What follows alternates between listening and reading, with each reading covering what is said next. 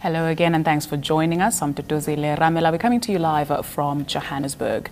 Angry residents of Meyerton, north of Vereeniging, are protesting against a lack of services again today. They engaged in running battles with police yesterday, blocking roads in the area.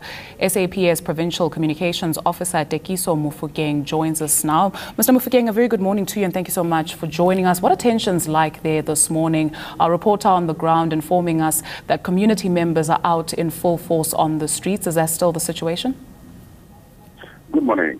I would confirm now that the situation in Val is calm, and we have also deployed our members today, and they will remain in the area up until the situation is back to its normality. Has the R59 been reopened? Because we do understand that community members tried to block the road.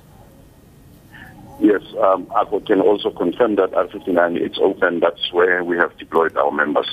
And community members engaged in running battles with police yesterday evening as well. Have you made any arrests? Has there been any reports of vandalism or people being injured or hurt? I can confirm that we are investigating a case of damage to property and public violence. Investigations are ongoing, and we hope to make arrests very soon. So, Mr. Mofokeng, your word this morning that tensions are calm this morning in the Midvaal and roads have been reopened and the police are keeping a keen eye on the situation.